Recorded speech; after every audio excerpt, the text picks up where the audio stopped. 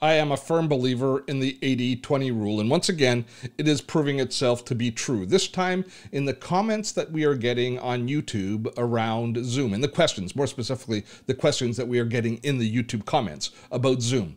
I think we've done now maybe 10, 12 videos on video conferencing in general and Zoom specifically. And it seems to me that so many questions specifically about Zoom are falling into just two categories, which I would like to address here on the video today. What are those questions? Allow me to show you a few examples to sort of set the stage. Does the quality of the camera affect the effect on the background? Unfortunately, they do not give you the green screen option in Ireland, which, by the way, editorial comment is not true. But we will explain where he's confused here. It seems to be offered to U.S. customers unless there's some setting that needs to be switched. Well, that's a good question. Another question. I don't get it. Is there a paid version? My Zoom doesn't have the same stuff at the bottom of the screen, and there's no settings. Let's take a look at another question.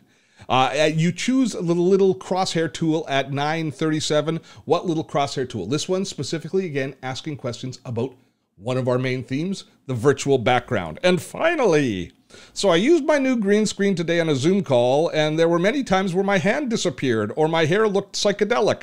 What do you think I'm doing? Oh, by the way, her dog Maya definitely did not like the opening of her green screen, which my dog doesn't like either. We will deal with that as well.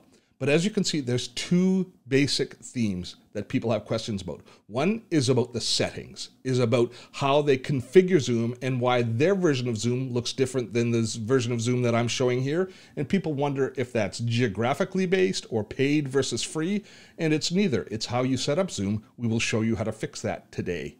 The other question people have is about the virtual background. So many questions about the virtual background. I will endeavor to answer those questions for you today. That's all coming up on Dottotech. Steve Dotto here. How the heck you doing this fine day? And today, as I mentioned on the show, I'd like to handle the two most prominent questions that we have been getting on YouTube about Zoom. And I am not exaggerating when I say I have answered these questions dozens, if not hundreds of times.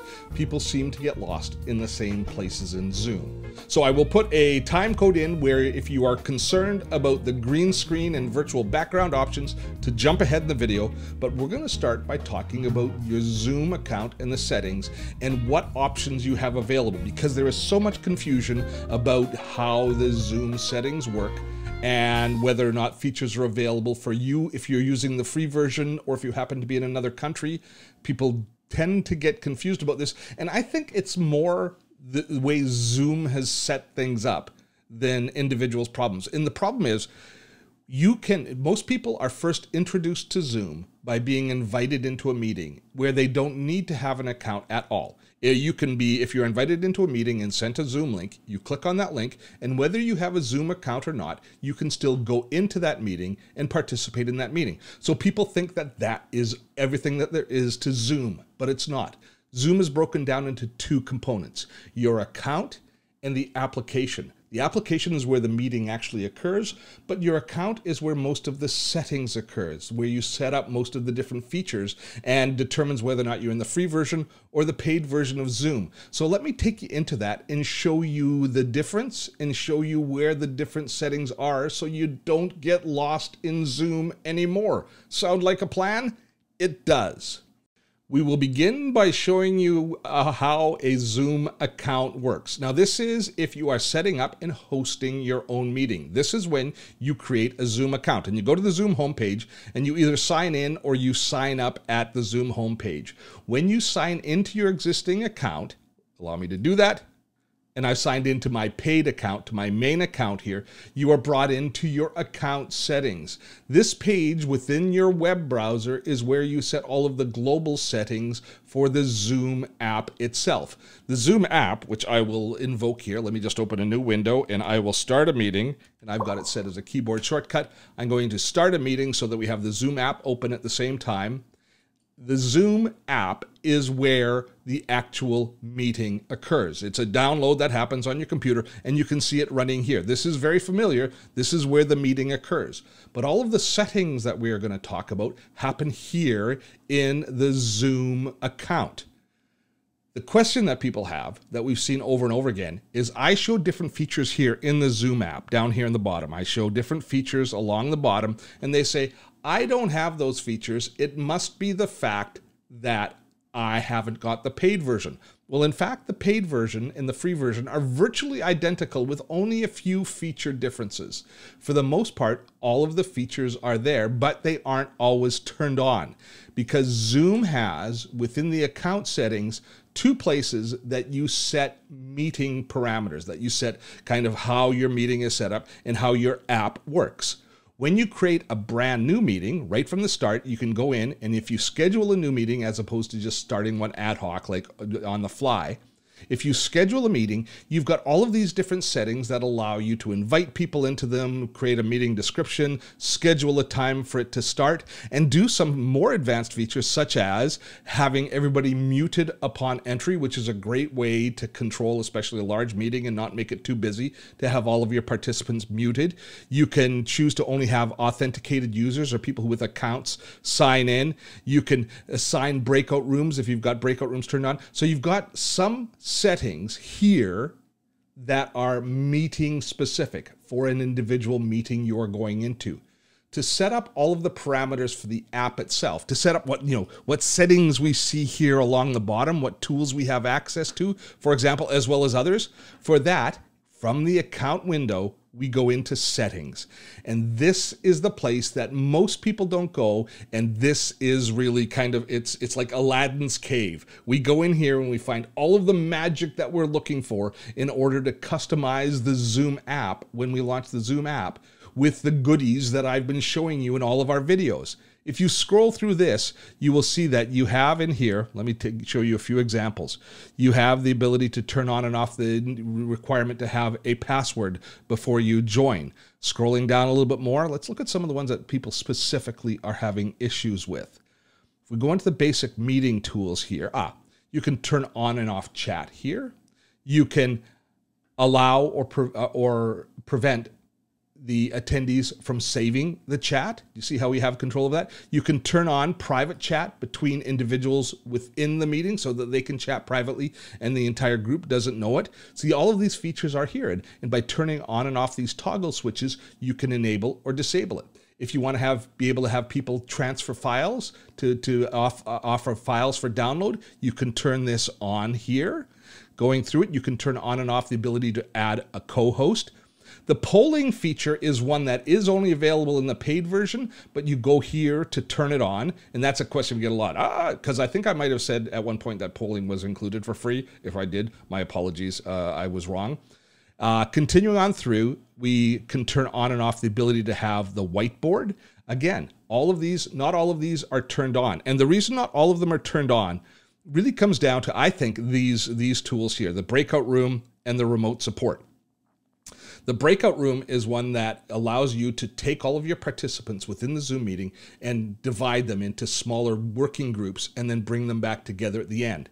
If you've got that turned on, you can't have remote support turned on. Remote support, we've just recently done a video on, is where it allows you to take over control of a remote computer if you're doing technical support or teaching somebody and you want to show them on their computer themselves. It's a great feature for doing all sorts of different support and training, but you can't have it and the breakout room turned on at the same time. So basically what Zoom does is they give you access to all of the tools in here, but they only turn on the basic ones when you set up your account, and they allow you to customize your own app for your own purposes. So you want to spend time, go through it. They're all well explained, or we have videos on many of these different tools. But if I show something here in the Zoom screen that you don't have access to, you go into your account settings, and once again, I'll navigate you into it. You go into your account, go into settings, and there you will find the ability to have all of these different features available to you. So all of your global settings and your meeting specific settings are set up in your account before you launch a meeting. But you still have, once you launch a meeting, another area of control. And that is you can go in once you're in the meeting, and I'm here in the app now. I'm not in the account, but I'm in the app itself. You can then make yourself familiar with what's available to you here in the preferences menu, within the app itself. And this allows you to override several of the settings that you set previously in the account settings, and then also granularly deal with the individual settings that you might want to tweak for the meeting that you are in specifically. So they have general settings, which allows things like using dual monitors, asking whether you want to be confirmed when you're exiting a meeting, so it gives you a confirmation screen, those sorts of things. And again, I'm not going to go through all of these right now, but you should make yourself familiar with these. Now, let me deal with the other big question, and that is the question about the virtual background. So many questions about the virtual background. And I got to tell you, just as a purely editorial thing, I'm really past the whole virtual background thing.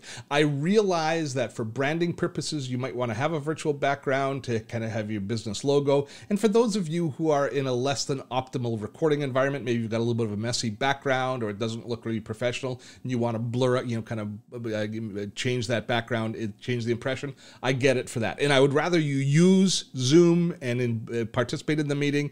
But if you've got a nice background like I have here, I set this up for video, I don't see the point in using a virtual background. I would rather not have to ask my computer to do all of the machinations and not go through all of the virtual background stuff. But that's a purely editorial comment.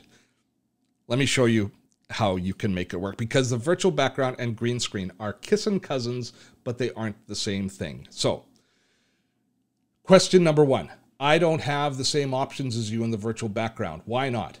The reason is nothing to do with paid version. It's nothing to do with regional version. It's to do with how much processing power your computer has. It takes a lot of processing for Zoom to take this background image and convert it to this image here, to change it and put that in place. It just takes a lot of processing power to do that. And actually it's doing a pretty good job right now, but still, you can see it's still kind of blurring.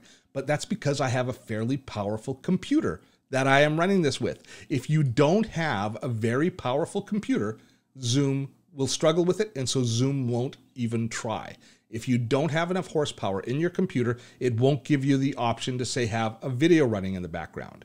So Zoom will check your computer, see how much processing power there is. Chances are it will give you this option here of being able to give you a virtual background with a still image. Most computers today are going to be able to handle that.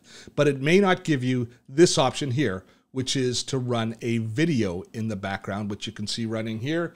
So it might not give you that option. But Zoom has to work very hard. The reason that you kind of see things breaking and kind of blurring around the edge is Zoom does a lot of work in order to make this look semi-decent. And of course, the less I move, the better it looks, because it's basically got to process that information every time you make a move.